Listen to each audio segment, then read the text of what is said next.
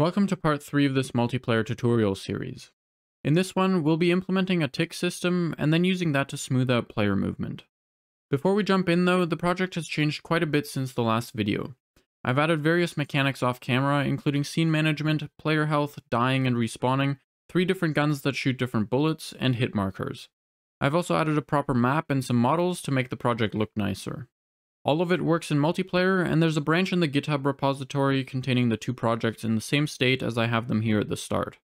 You can obviously download the whole thing and follow along that way, but almost none of the code we'll be writing in this video actually relies on anything I added since the last one. I'll also leave a link in the description to the difference between the project at the end of the last video and now, so you can see exactly what changed, and you could probably also use that to manually make the additions to your existing project if you like. I decided not to make tutorials about each of these mechanics as they're all found in single player games, and making them work in multiplayer really just requires sending some data back and forth. Interpolation, on the other hand, isn't something you really deal with in a single player project, so I figured it'd be more valuable to cover that in a video. If you were hoping for step-by-step guides for things like shooting, you may find some of the videos in the old tutorial series helpful. The production quality is worse and the code is a bit different, but much of the logic flow is similar. Anyways, let's get started. First things first, open up the server project, go to Edit, Project Settings, Time, and set your fixed time step. I'm going to set it to 0.025, which will basically make our fixed update method run 40 times per second. You can really choose whatever tick rate you want, and you can calculate your fixed time step by dividing 1 by your chosen tick rate. For example, if you want your server to run at 60 ticks per second, you divide 1 by 60 to calculate the necessary fixed time step. Whatever fixed time step you end up using, make sure it's set to the same value in both the client and server projects. We're going to set up our tick logic next, so open up the server's network manager and add a new property for the current tick. In fixed update, increment the current tick. The next step is to synchronize the ticks between the server and client, so let's add an ID for sync messages to our enum. In fixed update, send the sync message whenever current tick is evenly divisible by 200. I'm using 200 because with my tick rate of 40, 200 is 5 seconds worth of ticks, meaning the sync message will be sent every 5 seconds. At the bottom, create the method to send our sync message. We're going to send this message unreliably because it's not really a big deal if it gets lost occasionally. Add the current tick to the message and then send it to all players. Then copy the server to client ID enum and paste it to the client's network manager. Add a property to store the tick being sent over from the server. Create another property to store the interpolation tick, which will very slightly lag behind the server tick, and set its value from within the server tick setter. We need one final property to store the interval between position updates in ticks. In the setter, set the interpolation tick's value. Finally, add a field for the tick divergence tolerance. In the start method, set the server tick to 2 so that the interpolation tick is set without being assigned a negative number. In fixed update, increment server tick by 1. This will keep the client's idea of which tick the server is on relatively accurate, despite the fact that we're only synchronizing the value every 5 seconds. At the bottom, add a setTick method. Inside, we're going to calculate the difference between the locally stored tick and the one we just received from the server. Taking the absolute value of that difference allows us to easily check if we're exceeding the tick divergence tolerance in either direction. If we are, we're just going to overwrite the locally stored tick. While doing it this way is very straightforward, it may cause occasional jittering, which will be more noticeable the bigger the correction is. A better approach would probably be to temporarily speed up or slow down the client's tick rate until it has realigned itself with where it should be, but that's obviously more complicated. I'm also just going to add a debug message here to tell us when a correction happens and how big it is. Finally, create a message handler for the sync message, inside which we're simply going to call the setTick method. If you run the server and connect to it now, you should see the debug message telling us that the tick was overwritten. Now that our tick system is set up, we can start implementing interpolation properly.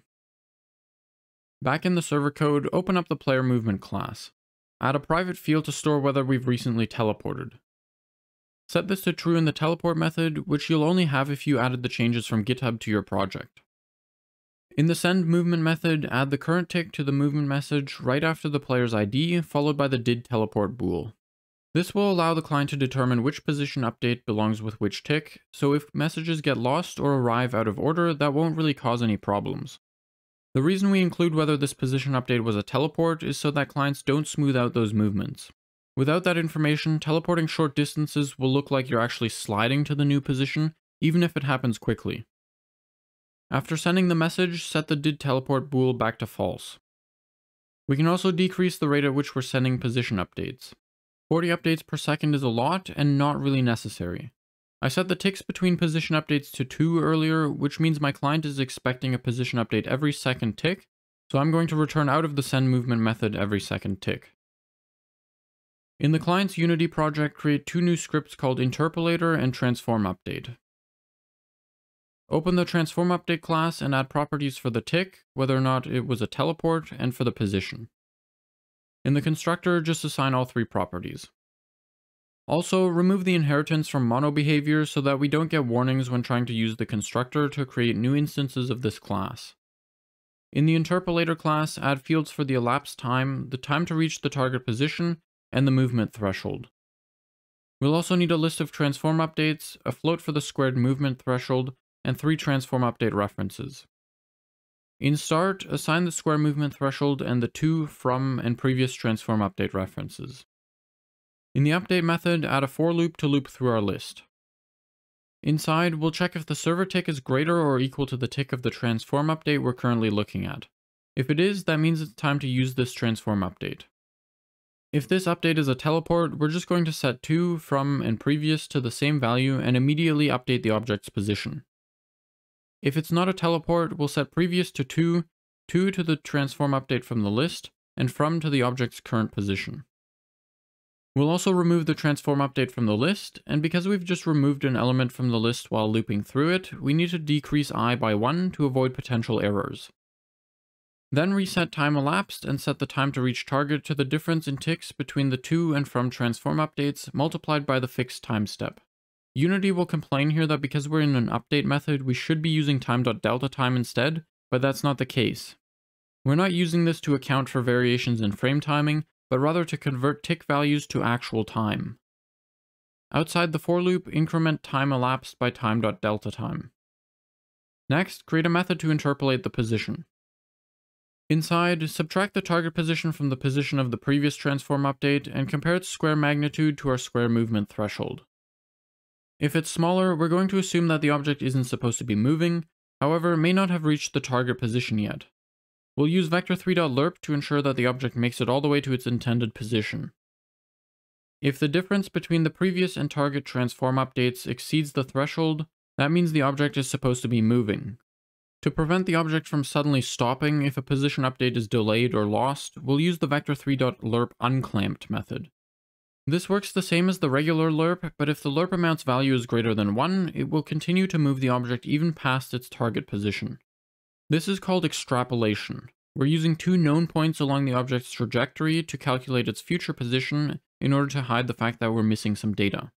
In situations where the object hasn't changed direction, this will work pretty much flawlessly, but if it has changed direction, our extrapolation will be somewhat inaccurate. When there's missing data, we're basically trading some accuracy in exchange for keeping movement smooth. Now we can call interpolate position from the end of the update method. Finally, we need a way to actually add position updates to our list, so create a new update method. Inside, check if the update's tick is older than the interpolation tick, in which case this update is outdated and of no use to us. However, if the update happens to be a teleport, we don't want to throw that out, so we'll let it through. Next, loop through the transform updates list. Inside the loop, we'll insert the new update if it's older than the transform update we're currently looking at, which will result in this list being ordered with the oldest transform update first. If the list is empty or the new update isn't older than any updates that are already in the list, we'll just add it to the end. Over in the player class, add a reference for the interpolator. Then in the move method, replace the position assignment with an interpolator.newUpdate call. Last but not least, go to the player movement message handler and pass the message's tick and isTeleport values to the move method. Back in Unity, open the local player prefab, attach the interpolator, and assign it to the player scripts field. Do the same for the player prefab. And with that, your player movement should look much smoother than it did before. Obviously, we've only written interpolation code for positions, but you can interpolate rotations too using much of the same logic. We won't be doing that in this video though. Another thing to note is that as it is now, there will be problems whenever the tick reaches the ushort max value, which will happen roughly every 27 minutes at a tick rate of 40. This is because we haven't accounted for ticks wrapping back around to 0, and we're using less than or greater than checks in several places to determine if a tick is older or newer than another. Overall, this is still quite a simple implementation of interpolation, and while it has worked pretty well in my tests so far, it's very possible that there are edge cases I haven't accounted for, so if you run into any issues or think improvements can be made, please let me know. Anyways, if you found this helpful, make sure you smash the like button. Thank you for watching, and I'll see you again next time.